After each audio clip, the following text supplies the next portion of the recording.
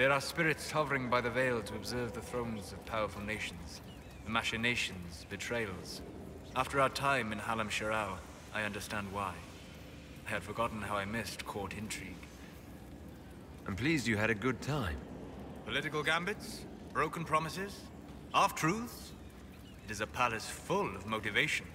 And motivation is where great things happen. In any event, Celine should now be a steadfast ally. And Briala as well, thanks to your efforts on her behalf. I liked it. The Inquisition gets a valuable ally, and perhaps your people will get better treatment in Orlais. How will mages be treated better? Oh, you mean elves?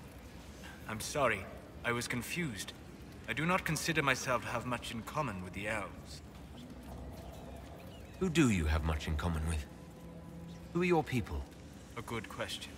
I joined the Inquisition to save the world. Regardless of who my people are, this was the best way to help them. As for the elves of Orlais, I believe Briala is doing quite well on their behalf. She is an admirable woman. So you don't have anything in common with elves, but you admire her for fighting for them? I admire many people whose interests I do not share. She organized resistance against a powerful enemy, using only her wits and the resources at hand.